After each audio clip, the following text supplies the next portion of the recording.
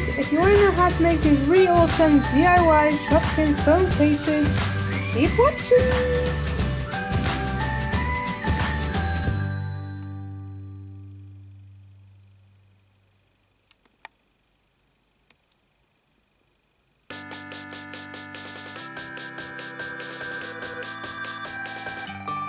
Hi guys, so for the Lippy Lips phone case, you will need some material, a Lippy Lips plush, an old phone case, some glue, scissors and a Sharpie. Now I know a few of you will have a problem with me cutting into Lippy Lips and I feel really bad, but on the plus side you get to carry her around everywhere, so that's good. Alright, so the first thing I'm going to do is make an incision the size of your phone case. Now the incision and the cut will be down the middle, so that I have, and not on the sides, so that I have the excess material to tuck in.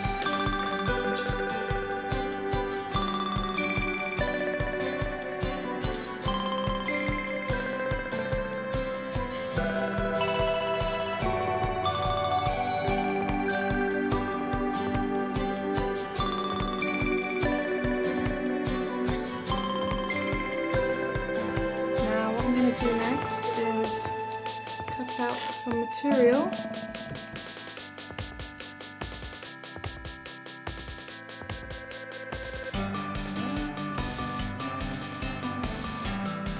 Okay, so I felt like it wasn't that secure, so I'm going to stick some cardboard. I'm going to put cardboard inside and I'm going to stick the material onto the cardboard just so that it has some shape.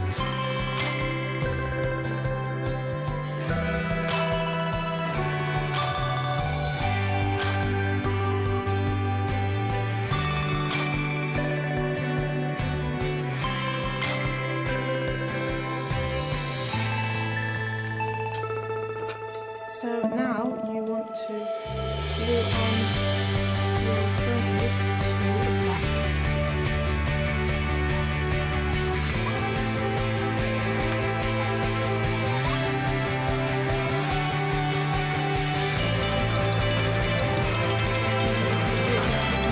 All around the sides of the phone case to really secure it in.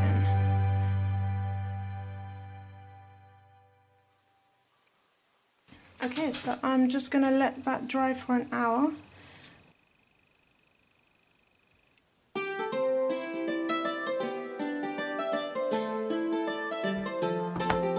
Alright, so to make these really cool Shopkins phone pouches, I'm going to call them phone pouches, you will need some Shopkins socks, glue and scissors.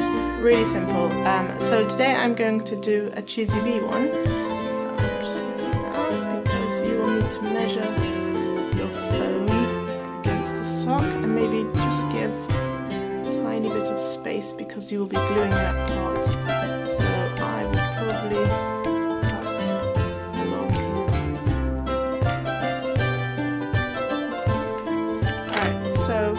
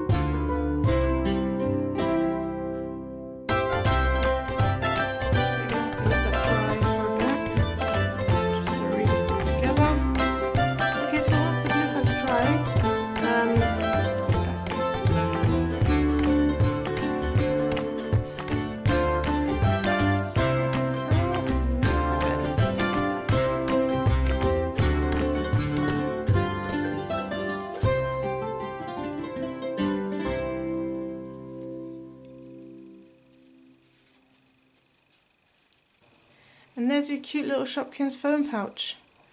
How adorable. Alright guys, so for the Shoppies phone case you will need some Mod Podge, some pink paint, scissors, Sharpies, paintbrush, and some cutouts. Now, I never throw away any of the Shopkins packaging or magazines because you can always do something with them.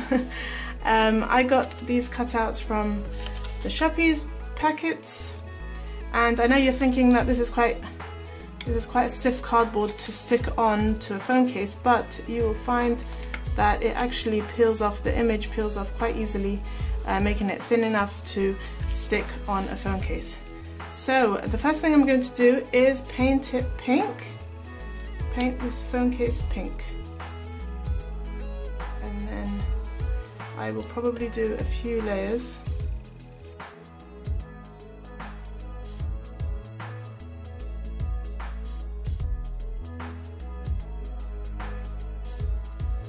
Okay, so I did 2 layers of the light pink and 2 layers of the neon pink, and I waited for that to dry. So now it's time to stick on these cutouts, and I will be sticking them and sealing them with Mod Podge.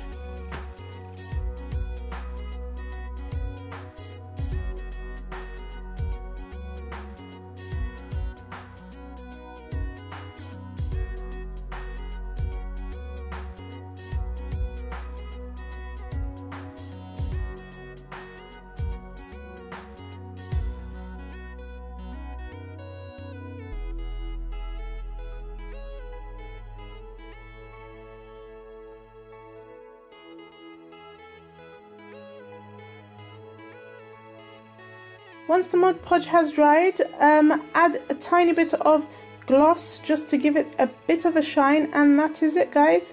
What do you guys think of the Shopkins Shoppies phone cover? I really like it. I think it's really fun and really cool.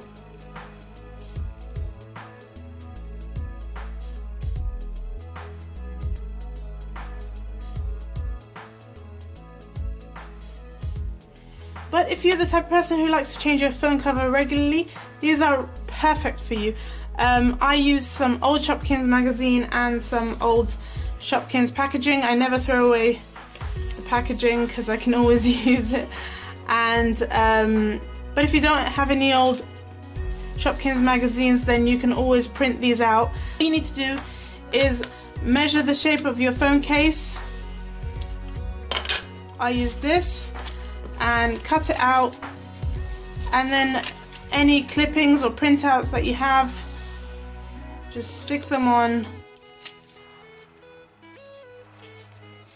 and you have a really awesome phone case. So I quite like this one.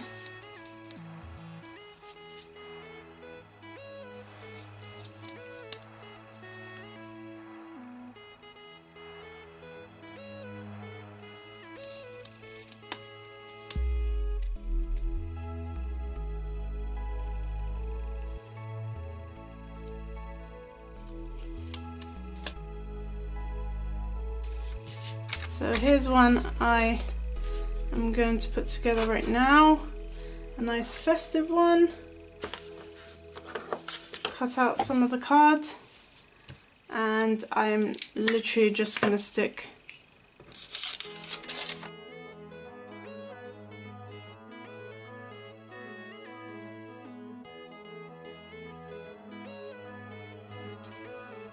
and you have an awesome festive Shopkins phone cover. So with my next DIY Shopkins phone cover, I used a soft phone case and some puffy paint, and I just drew in the I Love SPK design, and I really like it. I think it's really quirky and cute. I'm really happy with that. So yeah, that was really simple, and just have fun with it. So for my Shopkins Season 4 phone case, I will be doing a 3D effect of my favourite limited edition Season 4 Shopkins, which is Sally Scent. And I will be using these 3D paints, and also the phone case itself will be gold as well as white pearl. So the first thing I'm going to do is paint the phone case in gold.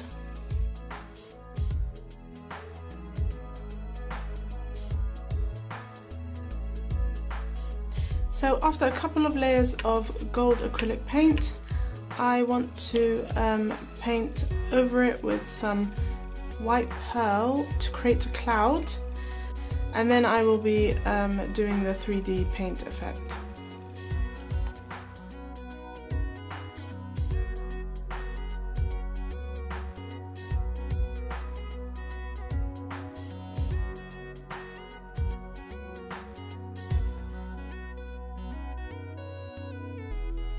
So once the paint has dried, it's time to use these 3D paint effects. Sally's scent is actually a heart shape and her top is gold, so that's what I'm going to do now.